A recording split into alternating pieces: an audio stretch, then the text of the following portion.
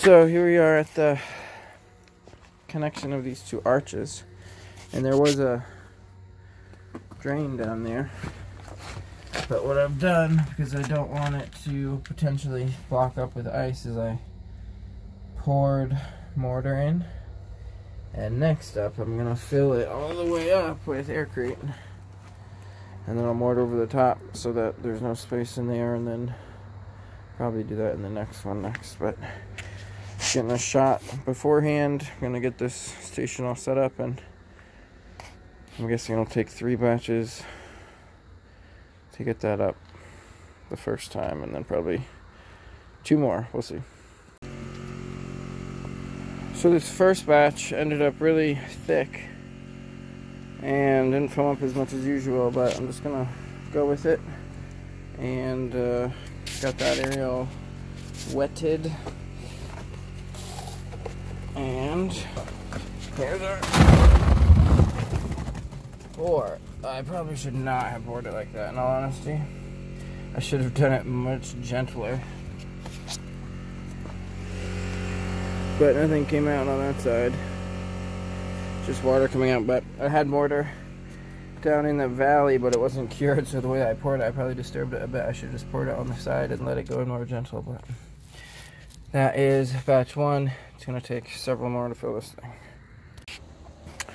So this is going to be my second pour for today, and it's going to be the last one for today due to power constraints. It's not building nearly as much volume, similar to the last batch, but nearly as much volume as usual, and I think that's because of the temperature.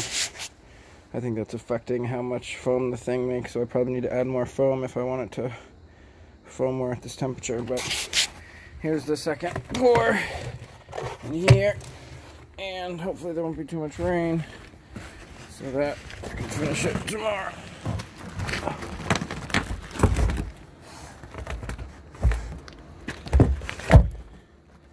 And because these are so thick, it'll probably be good to have them near the bottom for added structural integrity, but they won't be as insulative, so the next ones on top will be more insulative. So that's all for now. So here it's the following morning, and this seems like it did not slump very much at all. So it was that thicker batch, and so that's good. That's pretty much solidified, so I'm looking to fill that up. So here's an interesting sign. So I just mixed all this up, and see how it's bubbling. I think the reason that happened is because when I first put the mix of the soap in, before it was all foaming, some of it was just the liquid, and so the soapy liquid that wasn't all pre-foamed got in there, and that's what bubbles are bursting. And so as those bubbles burst, they interact with the smaller bubbles and cause those to burst. So this is probably a big reason for a lot of the slump, maybe, is when I mix it, I'm getting the soapy water in before it all gets bubbly. And really, I probably shouldn't even pour it like this. I should probably mix it first before I pour it, but I've got issues with my electrical right now, and I'm just going to pour it, so we'll see what happens.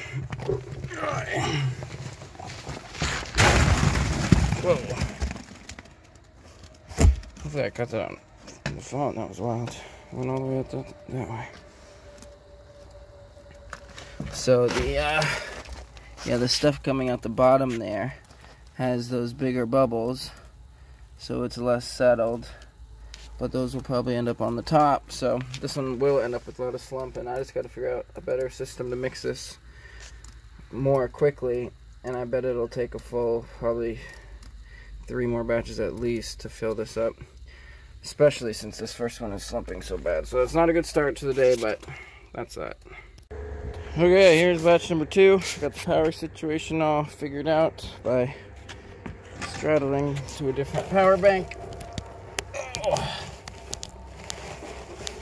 And I'll try not to be so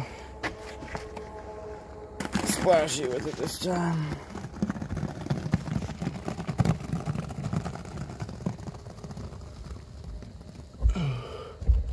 Interesting the different colors between them.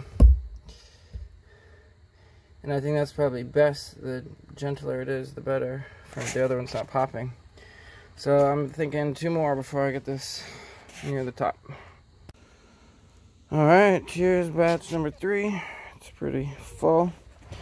And kind of planning that so that up top it's a little bit lighter. So hopefully it won't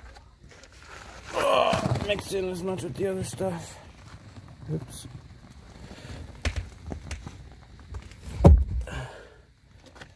So every time I add more, it destabilizes the old one, but I'm going to try to do one last one as fast as I can, a really light one to go on top, and hopefully that'll be good enough for today.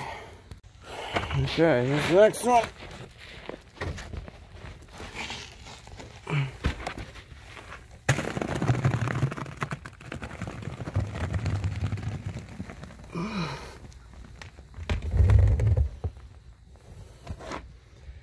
So, pretty close to the top. I think I'm going to leave it there. I really should do one more. I'm going to do one more. Okay, ready for the final pour for today. I'm going to try to angle it a little.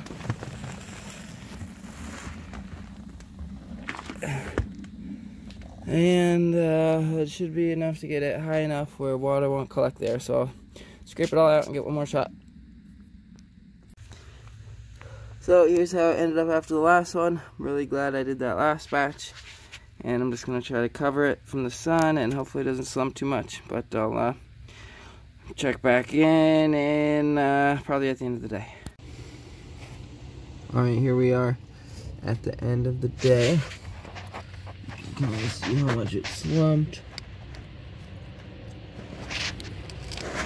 Maybe a little bit less than I expected, actually. So tomorrow, when it's hard enough, I'll probably just do one more batch to fill in that slump zone, and then this area will be complete.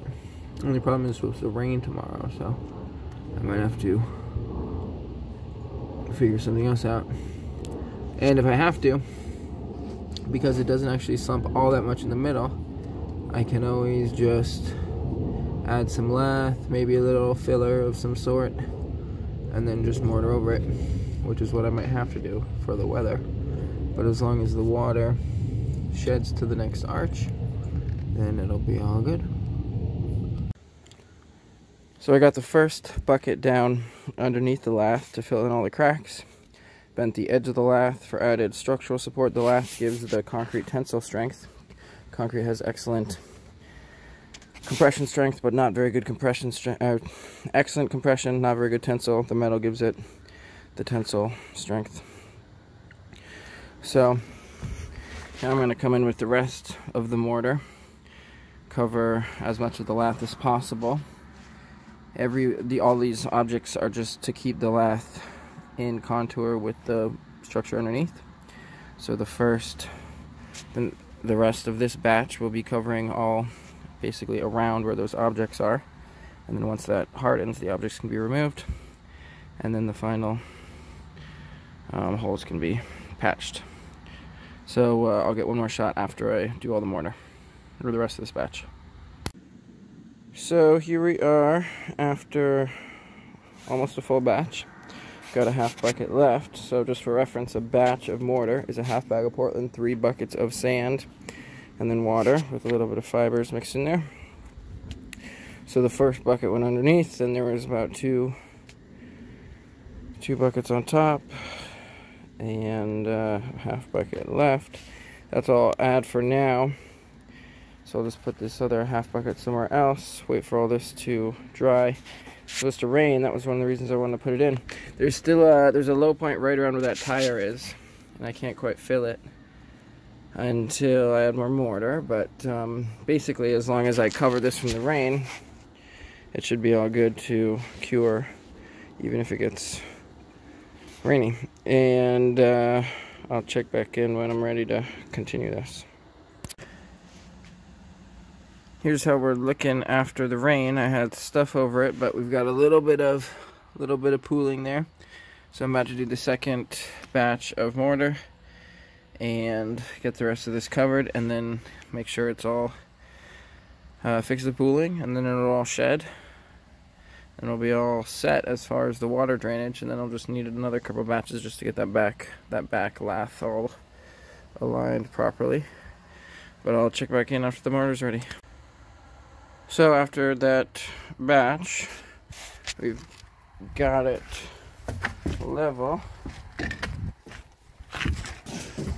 so that it'll shed water. So it's higher over there, and then it'll come down and shed water down into that next arch, which I still have to figure out if I'm going to do the same procedure with the next arch or not. But it makes this whole space usable. And it's not finished, and you can see how in the middle there, if you look real close, the depth of the mortar was most in the middle. You can see on the sidewall of the lath how it is basically completely submerged there, and it goes high over here. And I actually put another little piece of lath in there, and somewhere in the middle there's a double layer lath, which gives it extra strong tensile strength. So it's not a finished coat, but it'll be safe for the rain, and I'll do one more at some point once that cures, and I'll probably leave it there for this video. So here's how it looks the following morning. There's no water building up, and it's all shutting down into the next valley. So I gotta figure out whether or not to fill this one, which would cause it to go into the corner drain, which has an access point at the bottom, so I might keep the corner one. Might keep this one too, I haven't decided yet. But it's really good to have that one filled, because it'll give added structural integrity to connect the gate tower structure to the new entry hall structure. So there's a little bit more to do to take that rock out and then form the lath to the wall and then get that reinforcement. But here is how it looks now from the low point looking up, and then it goes right down from here down there. Hey, little. That's all. Okay, so I did the final batch of mortar yesterday to cover up the vertical part of the lathe up against the wall, and it all sheds down to the next one. So this arch is officially completed, project complete.